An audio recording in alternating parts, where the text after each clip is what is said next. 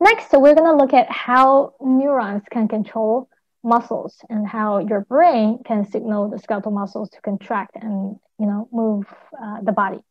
But first, we need to look at the structure of a neuron, because this is related to how neurons can control muscles. When you look at this diagram, this kind of shows you the kind of basic structures of a neuron. This is the cell body. And on the cell body, you will see kind of those kind of branch, like tree branch-like structures. Those are called dendrites. So neurons use dendrites to receive signals from other neurons. And the next structure, which is very important when you talk about muscle control, this structure is called axon. So the axon is kind of like a big tail, right, of the neuron. So axon. Sometimes neurons can have a very long axons, right, so that they can control muscles that are kind of far away from the brain. So these neurons are specialized cells to transmit messages, and those messages are in the form of nerve impulses. And I need to add that these nerve impulses, these are electrical impulses. Electrical impulses. However, when the signal transmits to between two neurons, so let's say there's neuron 1 and neuron 2, when the signal gets to between two neurons, it will become a chemical signal, because the electrical signal can only be transmitted within each neuron cell. So in between them, that's a watery environment, right? That's a fluid. So electrical signal cannot go through it. So the electrical signal will be kind of translated to a chemical signal. And once the chemical signal gets to the second neuron, then it will be converted to electrical signal again. All right. Now we talk about the major regions of a neuron, and you can see, you can get more details from the text. Another thing I want to mention real quick is when you look at these axons, you probably notice that there's some of these kind of blue structures, right? Those are called myelin sheath right here. So myelin sheath is a kind of fatty material that covers the axons. Now myelin sheath is very important because of the fatty kind of material nature. It serves as a really good insulation. So remember, there's electrical signal, right? Electrical impulse travel down each neuron. So you want to insulate the axon to keep the electrical signal travel down in this direction, right? Travel down the axon, and it doesn't get to transmit it to other parts. So that's what myelin is for. It insulates the axons and keep the electrical signal travel the correct direction. It can also speed up nerve impulse transmission because there are nodes of Ranvier over here, which allows the signal to kind of jump, right? So it transmits much faster. Now, this diagram shows you two components. First one is a motor neuron. Motor neuron controls skeletal muscles. And oftentimes, each motor neuron can control multiple muscle fibers. So you can see this is one muscle fiber, this is another muscle fiber. So you can see for this motor neuron, it controls 3 muscle fibers. It probably can control more, but it's not shown on this diagram. So this motor neuron's axon, it travels down the body. And once it gets close to the muscle fibers, it's going to kind of branch off to form these axon terminals. And each terminal will get to each muscle fiber and control muscle fiber. Next, I'm going to look at the microscopic process happening at the axon terminal and the muscle.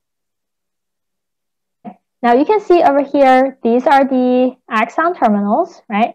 And then there's this muscle fiber right there. And within each muscle fiber, you can see all these myofibrils. Now, in this diagram, it looks like the axon terminals are touching the muscle, but they're actually not. So you can see in this diagram, there is a little gap right here, right, between the axon terminal and the cell membrane of the muscle fiber. So there's a little bit gap right there. So this whole structure is called a synapse. The synapse is, again, the structure that allows the neurons to pass signals to other neurons or muscle fibers or glands. Okay, so this whole structure is a synapse right there. In this case, this motor neuron that controls muscle contraction, this is the presynaptic cell. And the muscle that's controlled by the presynaptic neuron, this is called the postsynaptic cell. Okay, now the presynaptic cell is going to transmit signals, right, and regulate or control the postsynaptic cell. And in this case, motor neuron controlling the muscle contraction. Okay, now the electrical signal is get down here to the axon terminal, right? When you consciously generate the thought to control, to move your fingers, right? The signal will travel down from your brain to the axon terminal of the motor neurons that control the muscles in your fingers. Once the electrical signal travels down to the axon terminal, it's going to be converted to chemical signal. I said earlier, because of the gap here, which is filled with a fluid, right? Because our cells are in this kind of watery fluid environment, electrical signal cannot get through. So we need to convert the electrical signal to chemical signal. So the electrical signal travels down here is going to trigger the release of neurotransmitters. Neurotransmitters. Neurotransmitters are chemicals that neurons use to communicate with other neurons or control muscles or glands. So in this case, when the motor neurons control muscle contraction, the neurotransmitter that's used is called acetylcholine, which is, you can find the full name down here. And the short for acetylcholine is ACH. So the electrical impulse is going to trigger the release of acetylcholine, which you can see these purple dots. So these acetylcholine molecules will be released from the motor neuron, and they're going to diffuse, right? They're going to diffuse through this gap, synaptic gap, and eventually they're going to bind to the receptors on the cell membrane of the muscle fiber. And the binding is going to trigger some changes, and it's going to generate electrical signal. So you can see now the chemical signal is translated back to electrical impulses, right? So over here, it's electrical impulse. And then when it gets to the synapse, it's converted to chemical signal, right? And then the chemical messengers, which are neurotransmitters, are going to bind to the surface receptors on the muscle cells. And that binding is going to lead to a change, lead to a translation of the chemical messenger back to electrical impulse. And once the muscle receives the electrical impulse, the muscle is going to contract. So this is how your brain can consciously control the muscle contraction, right, and generate movement. I hope I explained this well. This is a kind of complicated process. Usually you need to kind of read the text a few times or watch videos to understand. So if you still have any questions, just let me know. Okay, now let's look at some practice problems. Number one, which of the following occurs to skeletal muscle as a result of acetylcholine released at the neuromuscular junction?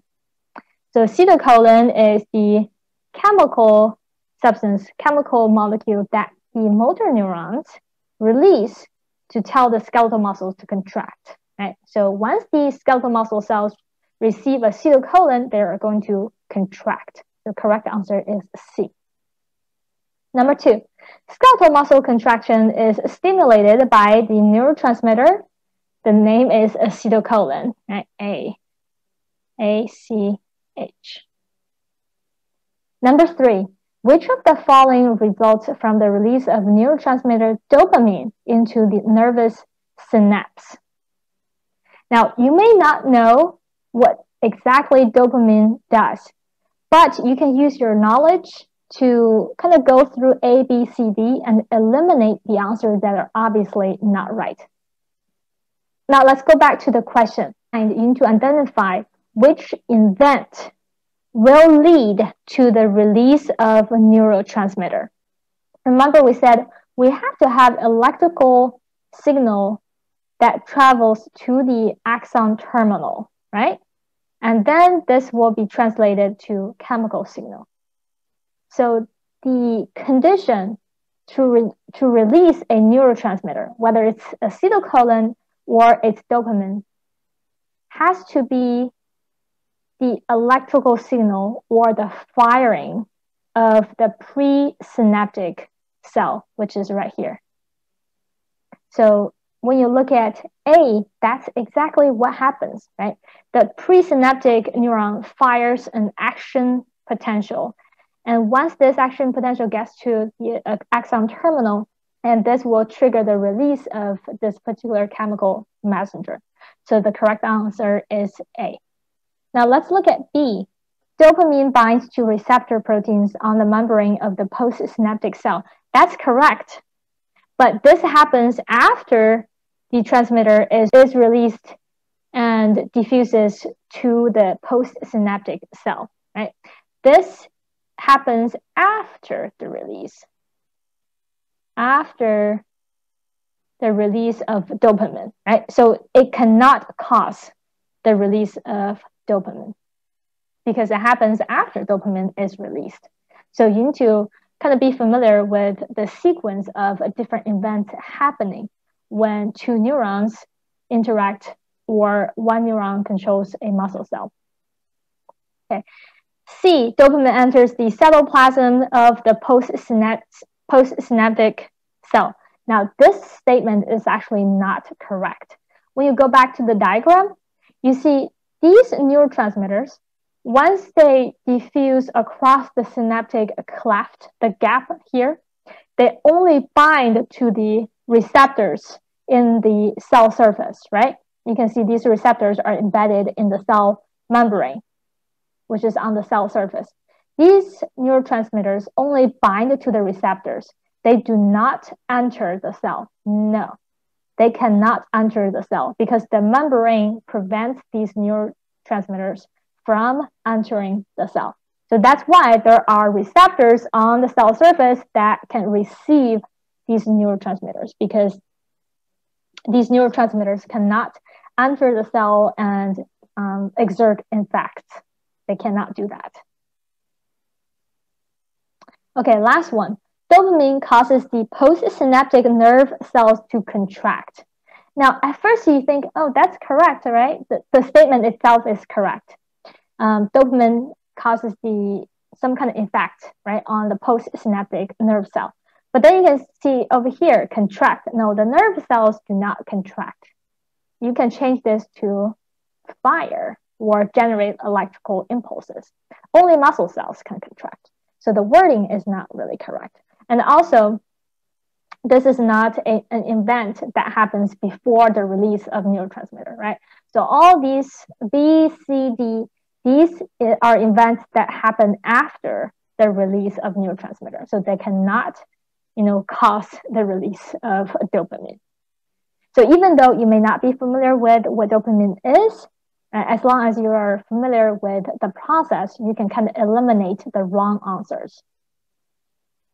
All right, guys, you have completed the neuromuscular system. Good job, guys. We'll have more lessons coming up, so stay tuned.